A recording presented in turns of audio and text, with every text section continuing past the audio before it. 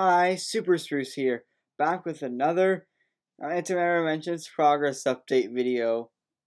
And, well, basically, this video, um, you can see, like, I'm formatting it a little differently. I am gonna now spend a lot of the time on the spreadsheet chart and then go to the game. And, yeah, I have reached a Maximusmillion Antimatter, which is 10 to the 1 millionth power. It's crazy. Actually, I did it like literally the day after I recorded last video. I was on the 27th. I only had the first three. And I've done a number of changes. Well, first, you can see it goes on a lot longer. And also, like, added some new stuff. Like here, cells in red that are like eternity challenges that take a particularly long time or are not completed. So, this 36-hour run that I had doing Eternity Challenge 2 third time, marking that red because it took way too long. Cells in yellow are basically like long runs where I get like a lot of new time theorems and eternity points. And cells in green are ones where I get a new achievement. And sometimes yellow, there'll be both yellow and green, so like this one.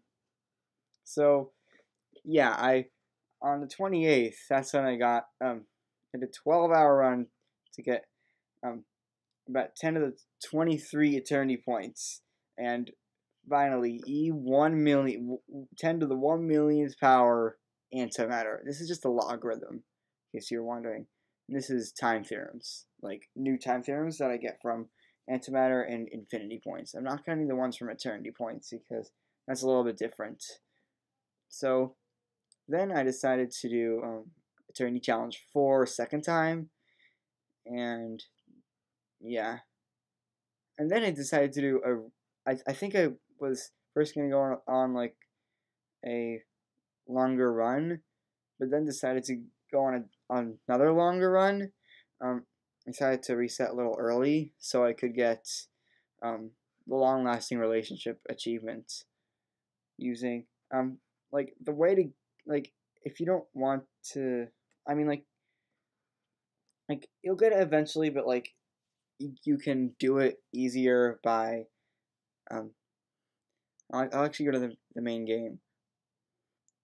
Basically, I read that like to get it, you need to turn off the like automatic replicated galaxy and like turn off the auto crunch and the auto eternity. So these two, and then like you have to like also turn like off this auto buyer and like just like click this like twice a second. So yeah, that's that. So anyway, back to this. I did Eternity Challenge 3 third time, 6 first time, and another long run and got even more antimatter. Then 7 first time, 6 second time, first fourth time, or no, Eternity Challenge 1 fourth time, and Eternity Challenge 5 second time. And then I went on yet another longer run and got over E1.2 million antimatter and 10 time theorems. It's one of the most powerful runs. Also increased from E24.8 to E26.6 eternity points. So then I actually went on like some like shorter eternities because like I was really supposed to get to 105,000 instead of just like 103,000, so I just did a few. And also I was going for this achievement, Eternities are the new Infinity, which is you did Eternity in less than 200 milliseconds, and I did it in 199 milliseconds. Yeah, so it's crazy. Then I just went and did a few more Eternity challenges. Eternity Challenge 3 fourth time, 1 fifth time. That's the first time I included, like, did all 5. Because you can, like, to get better and better rewards, you have to do it 5 times. Each Eternity Challenge 5 times. I also did 4 third time, and yeah, and like what these R's mean is like is basically like it's just like getting the requirement for it. Like Eternity Challenge 4 is notorious for taking like hours to get the requirement. Moving on, I did another long run and got all the way up to E1.28 million antimatter, 8 more time theorems, E6586 infinity points, and E28.4 eternity points. Then I did Eternity Challenge 5 third time, 7 second time, and then it went on yet another long run to get even more.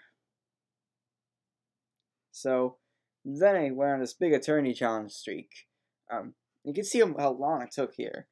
5 seconds to do Eternity Challenge 8 first time, 5 minutes to do Eternity Challenge 6 third time, 6 minutes to do Eternity Challenge 2 fourth time, 1 hour to do Eternity Challenge 2 fifth time, and 15 minutes to do Eternity Challenge 3 fifth time. You can see like my infinity point values here. So then I went actually on 2 long runs in a row, and yeah, I went from E30 to E32.5 eternity points, and that's where I stand. I also hit a record of E1.5 million. So not only I hit E1 million, I'm now like logarithmically over halfway between 1 million and E1 million and E2 million. It's crazy. And then like today, you can see what I did. I attempted a few eternity challenges. I could only complete 7 third time, 5 fourth time. I tried 6 fourth time and 8 second time, but 8 second time I obviously could not do it. It didn't even get close, and like 6 fourth time I needed like 10 to the 1600 infinity points, and I sort of like I couldn't get past like 10 to the 1550 about. Like it just wasn't enough. So then I went and tried for Eternity Challenge 4 fourth time again, and yeah, notoriously long requirement, 9 hours just to get all the infinity stat. It takes like I mean I could probably done it in maybe 1.5 hours, but that's still really long. Like it took triple the time to unlock the challenge than to complete the challenge. So going up here, these are all the eternity challenges, and yeah, you could. This is just like a little thing I do to keep like a personal guide of how, of which one I should do next. So, yeah, this is like I've done one, all 5 for 1 to 3, and you can see like you can see where I like messed up, or not messed up. It was just like I had to give up on Eternity Challenge 6 and 8. It's like the red just means the latest attempt was given up. And yeah, I've been recording 32. I just rounded to like the nearest like whole number or integer for my logarithm of eternity points. So yeah, I tried, but it just would have. I don't think it could have gone to E1600. And here I would have needed to get to like E2200, and I was capping out around E1870. Maybe I could have gone to like E1900, but that's not enough. So, yeah. And you can see everything on the main game. Like, just if I go out of the spreadsheet, I'll do it now. And back here in the main game, you can see where everything is coming from. I'm already like I started like a long run maybe 30 minutes ago, maybe a little less, and I'm up to E1.4 million. It's crazy. And like a lot of the stuff that's happening is because of like replicantes here. So, and yeah, you can see I did do these achievements. I did get this one. Have your infinity power per second exceed your infinity power for 60 consecutive seconds during a single infinity, and this one eternity under 200 milliseconds. I only have 15 achievements to go. So, but like some of the later ones look really, really hard. So yeah, I'll get there eventually. So yeah, basically, you can look at my time study tree. Not really much, because I'm saving up for this one, which, like, it doesn't sound that good, but, like, I've heard it's, like, the most overpowered thing ever. So, I mean, I could get these, but there's no reason to right now. Like, I don't need to keep doing these. I'm doing, like, a long run. So, yeah. This is how the game is right now. It's been a lot faster since last episode. Like, I think I jumped from, like, E18 to, like, E22, and now up to, like, E32. Like, I want to be E18 to E22. That was, like, between episodes 1 and 2. The episodes 2 and 3, that was between, that's, like, went from, like, E22 to E32. And when I keep saying, like, E, it just means, like, 10 to the power of the number after the E. So, if you're wondering. Also, you can look at my Eternity Challenge rewards. Like, they're really good.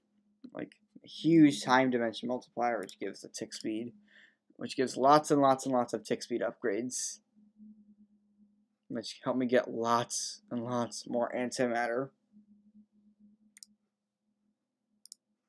So, and then there's this, which basically means that like, infinity dimensions are a little more powerful. Like infinity power is this, affects how powerful this is, the first infinity dimension. So it just gives, like, another bonus to the infinity dimensions. They're insane. Like it's like a 10 to the 74,000 boost to all dimensions. Like, that alone is, like, giving me, like, almost 10 to the 600,000. Going here, it increases the multiplier for buying 10 dimensions. So I think it's a little bit smaller of a multiplier, but I think it still helps. Of course, it still helps. And this, yeah, I don't know how to do this. 0 infinities. Like, apparently with study 181, it makes it possible, but I'm not sure how. Like, it'll be a mystery. Next episode, I'll hopefully have study. I mean, when I keep saying study 181, I mean this one. So it gives me an infinity dimension multiplier. I think it's for all the infinity dimensions, so it's, like, really, really powerful. Going here, it's galaxy cost scaling, so it's 20 galaxies later. So, like, basically up, like, the first 100 antimatter galaxies, like, it requires 60 more 8th dimensions, but after that, it gets, like, 62, 64, 66. But, like, what this does, it just makes the scaling start not at, like, 100, but 120. This is further reduced the dimension cost multiplier increase after, like, break infinity.